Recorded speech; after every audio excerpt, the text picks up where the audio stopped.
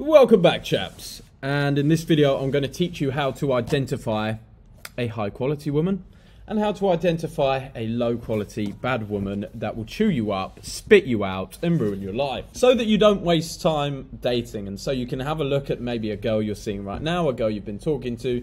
You can put her through the next, I think there's five different tests at various points in your relationship. And once you've got ticks in all of those boxes, you can be like, okay, at least she's a high quality woman. There's obviously other things you need to look out for, but these 5 are pretty damn good. Like, if she's got all 5 of these, at least you're not with a total fucking maniac. This is one of my own creations. This was not from anybody else. I don't know anybody else who does this. And the reason for this is because I believe that a girl should be your peace. A woman that you date should be your peace and quiet. She should be that welcoming, loving force in the house when you get back from a hard day. Because life for us is fucking war. Life for a man is fucking war. You're suited and booted. You're going out there and fucking making money every day. You've got the stress of the world. You've got to be rich. You've got to be ripped. You've got to know how to fight. You've got to take rejection. You've got to keep going and going and going and going. So when you get home from a day of fighting battles and doing whatever the fuck else is we do every single day, you want a girl that brings you a lot of peace. So this is the peace test. Great test for a 4th or 5th date after you've seen a girl for a little bit. So what I do is I'll book a dinner. Let's say I'll say to a girlfriend, let's go out on Thursday night and come over to mine an hour before. Then we'll head over, dress up, get her dressed up, get her makeup done, get her in some high heels and tell her you're taking her out to her favourite place. When she arrives, you then say, oh babe, I'm fucking stressed as fuck from work, I'm a bit busy, I'm feeling a bit sick, like, do you mind if we just chill? I'll grab a takeaway and we just chill at home. If a woman wants to be your peace, she'll be overjoyed to be just in your presence, spending time with you, to hang out and just chill. She'll happily take her heels off and her makeup and go, yeah, no problem, we can go another day. That's what you're looking for in a woman. That's the first test that I'll put girls through, because if they start throwing a fucking hissy fit about not going out for some fancy dinner, get rid of them there and then, boys. That's when you fuck them off. And that's a very important test, because you want a girl that brings you peace. So that's your number 1. Imagine the best version of yourself, incapable of weaknesses, living life as the man you've always wanted to be.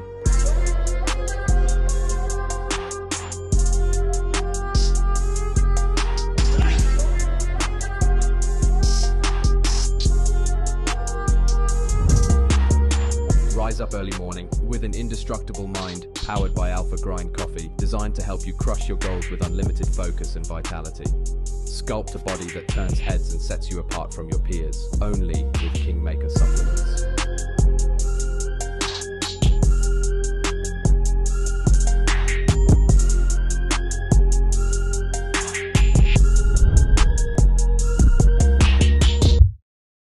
Next one I've been using for a little while, and one that you can easily not use, but is very helpful to know if a girl is actually willing to really bring herself down to your level. This is one from Tate's content. You might have seen it before.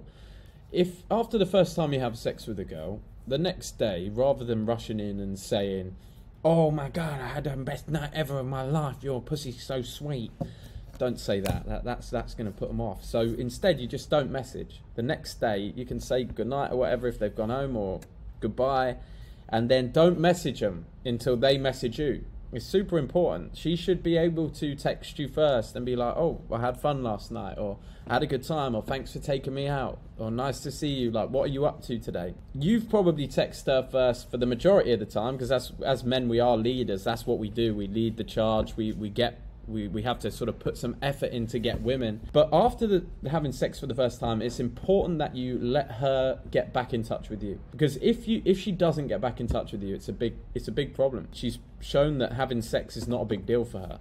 Like, she has sex with a lot of guys. That's why she's happy to just totally blank you. A girl that's not having sex with a lot of guys will be like, oh, that was kind of special to me. Why hasn't he texted me? And she'll follow up.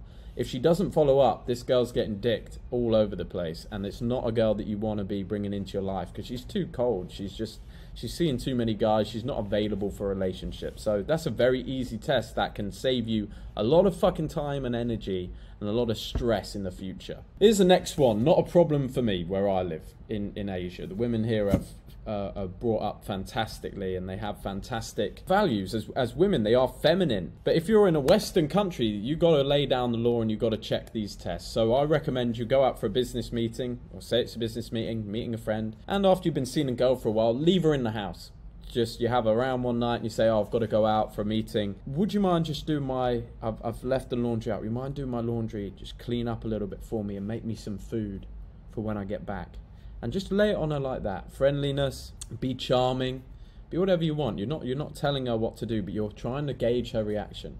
If she turns around and gives you any sort of fucking, I'm not your slave, why do you think I would do that? She's not worth having around, boys. Trust me.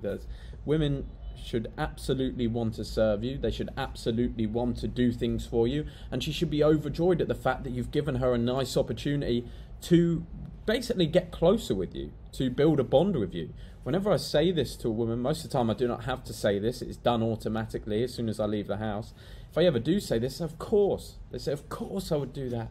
I can't wait to do that. See you later.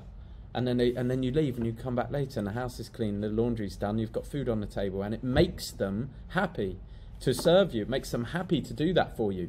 And you in return are very happy as well, and you care for them and you're nice to them. So that's how a relationship should be, boys. Don't get it screwed up. That's how a relationship should be when you're a G and you're running shit and you're fucking doing your life properly and you're a respectable guy doing well. That's how life works. If it's not like that for you right now, you've either got personal work to do or you've got to switch your chick. And the next one is your classic sort of shit test, saying no. She's got to get used to the word no, because women need boundaries, especially in relationships. They are looking for a man who can enforce his boundaries and make her respect you. So a few no's that you can put out there to start with, just very light ones, is if she wants to watch a certain movie and you genuinely don't want to watch it. Like if she wants to put on Mean Girls or some shit. And like a lot of guys will let girls into their crib and let them take over, and they kind of womanize the crib and watch Barbie with me, and sit down and watch Barbie with me, and we're getting a pink blanket. Fuck no, we're not. We're not watching Barbie. We're watching fucking Rambo right now in a blue blanket, bitch. So if she wants to watch a movie that you genuinely don't want to watch, just lay down the law and say, nah, babe, we're watching this. And any girl that actually admires you and is going to make a good girlfriend will be like, okay, no problem. Like, she'll just laugh it off. Any girl that's going to be a royal pain in your fucking ass will go, well, you're going to never get to watch the movies I want to watch. Ah, yeah, because you're a fucking goblin, that's why. You're a goblin. Get out of my house. Say no to partying. There's no reason why your girlfriend should be out partying. Very occasionally, a girlfriend will want to go maybe to a friend's birthday, for example, or it's an important dinner or an evening drinks, and they'll text you through the night, not stay out too late. Maybe you go and pick them up, and they should be sort of not too drunk, and they should be able to text you the whole time. This is just caring for a girl. Like, there's absolutely no need for a woman to be out partying. I'm not currently doing any partying myself. I'm not drinking any alcohol. It's bad for you. You make bad decisions, and it is not something that a girl of mine would engage in.